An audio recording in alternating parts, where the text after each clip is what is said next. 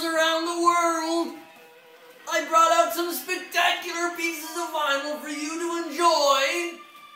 This is Van Halen. In Holland, they call themselves Van Halen. Two Dutch-born musician brothers who immigrated to Pasadena, California in the early 1960s, only to meet up with an outrageous lead vocalist by the name of you-know-who, and a bass player who had a very high voice due to clothespins on his testicles. This is Van Halen, the mighty Van Halen. Oh, it sounds so good. Listen to that rhythm section, kids. You don't get that today, and today it's free.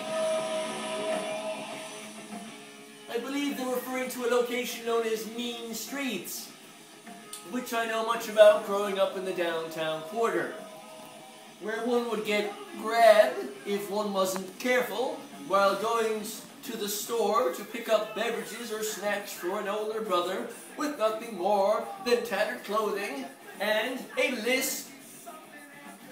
But I digress, for we are short on time. This is also Van Halen.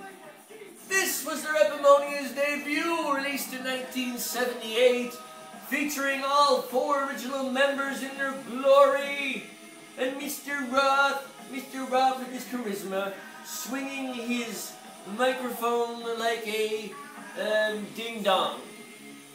Very explosive record, featuring a back arch there by Mr. Roth before the waxing days, and the lava's eruptions and emissions from Edward Van Halen.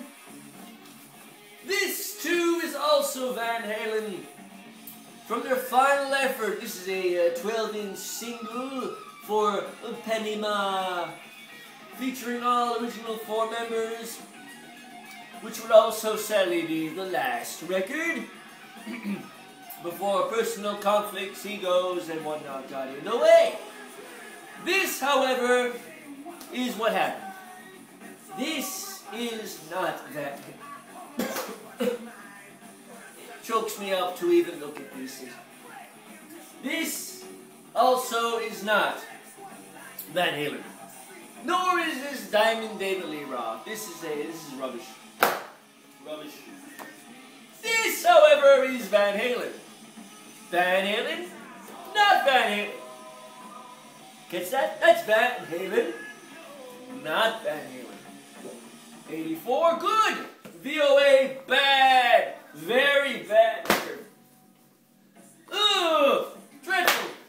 I'm getting violently ill looking at those records. Oh, Van Halen again. You see, this is Van Halen. The rest is rubbish. End of story. I'll see if I can find something here. Let's see. Oh, horrendous. That is not Van Halen. Ooh, however, this is Van Halen. Ooh, this is Van Halen right here. They're the boys, you see. They were only photographed black and white in the 80s because it was such a colorful time. They didn't want to overexpose themselves. Mr. Roth used to wear handkerchiefs and leather pink pants. Now, this too is Van Halen in all their glory.